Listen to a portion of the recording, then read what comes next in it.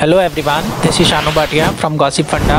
Today I am going to make a video on the topic access points versus extender. Let's start with the first question. What are access points? WLAN stands for Wireless Local Area Networks.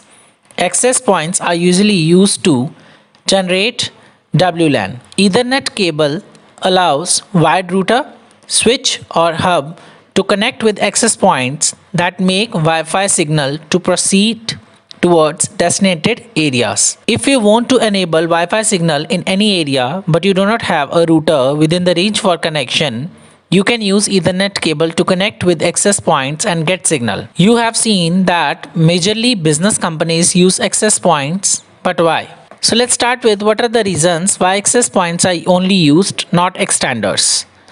Extenders can permit only a limited number of devices that are likely up to 20. Extenders don't have large bandwidth and they do not extend the available one. Access points are able to connect 60 devices. Access points allow network coverage in its area without network problems. As individuals move from one place to another, they don't have to bother about the network. People even don't feel that their access points have changed because of better availability of networks in their areas.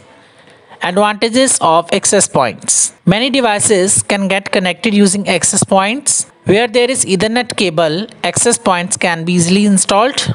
Modern versions of access points are also compatible with Ethernet cables. Features that access points provides are captive portal, access control list. This helps consumers to manage their accounts, access of users and limited the guest access.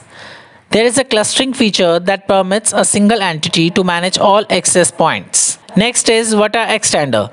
It is a type of wireless repeater that extends the available network. Extender ensures to rebroadcast the available network produced by access points. It can affect the network as it extends the connectivity. The extender can reduce signal strength. It is highly recommended or prescribed in those areas where there is a high availability of many extenders. Advantages of extenders. They are used to increase the bandwidth they provide effectively to their consumers while they do not need strong network connectivity. Basically, it boosts the network for connectivity. However, sometimes we need a portable Wi-Fi router. Here we provide you with some best extender availables. First one is Amped Wireless Athena EX High Power AC 2600 Wi-Fi Range Extender. Second one is D-Link Wi-Fi Dual Band Range Extender DAP 1650. Next, third one is Netgear Nighthawk X4 AC 2200 Wi-Fi Range Extender EX7300. Fourth one is Nighthawk X6S Wi-Fi Mesh Extender EX8000. Next is Amped Wireless AC 1750 Wi-Fi Range Extender RE1750A. Next is Ubiquiti Networks Unify 802.11 AC Dual Radio